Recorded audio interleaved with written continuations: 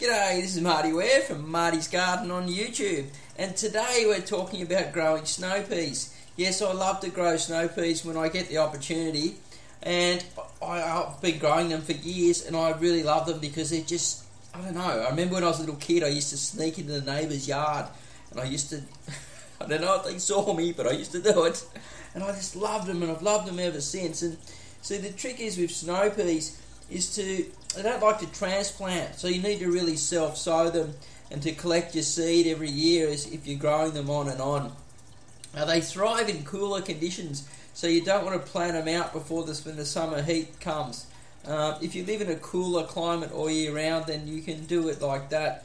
Usually takes about 2 months for them to harvest, and it's best to get them when the pods are fairly flat because you can eat them straight away that way, you know. They're a vining plant, so you need to have some type of way for them to climb up. I like to just have strings tied down from some type of vertical beam, and then just help them as they go up the string. Just give them a bit of a helping hand. And they love lots of fertilizer and lots of compost. So a nitrogen-rich fertilizer about every 2 weeks. Give them some fish emulsion. And if you've got any worm castings and wormweed, then that is perfect for them. It's best if they get full sun, minimum of 4 to 6 hours through the day. And yeah, don't let them grow too close together and bunch up, because I might have fungus problems.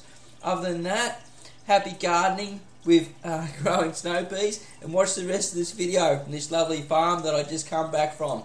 Alright, I'm Marty Ware. Don't forget to subscribe at YouTube/Marty's Garden so you can see more videos just like this, and visit us at thepottedvegetablegarden.com if you love container gardening. Okay, and I'll see you there.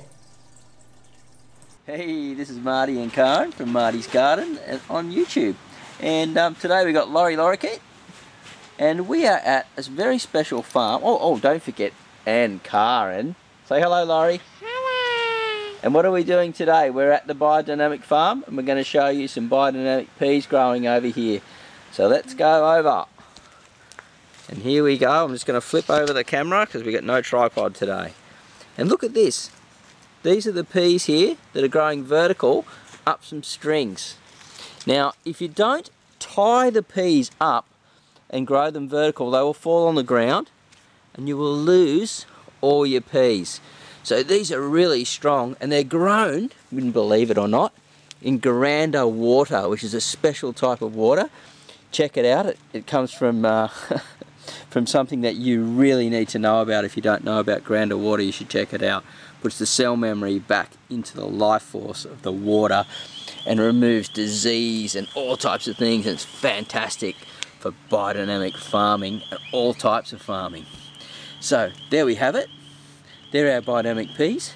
Now, when you grow them, they will climb up themselves, up the strings, but I recommend that you come along and just grab one of these little, if we can see it, they have little hooks on them. Here they are. Have little hooks. Just twist the hook around like that, or twist the plant around, and then twist the hook around a couple of times. So they're really strong, so it's around the string, and then the plant will keep climbing up. Okay, so that's it. Biodynamic peas and vertical peas. Okay, say goodbye, Lorikeet. Bye.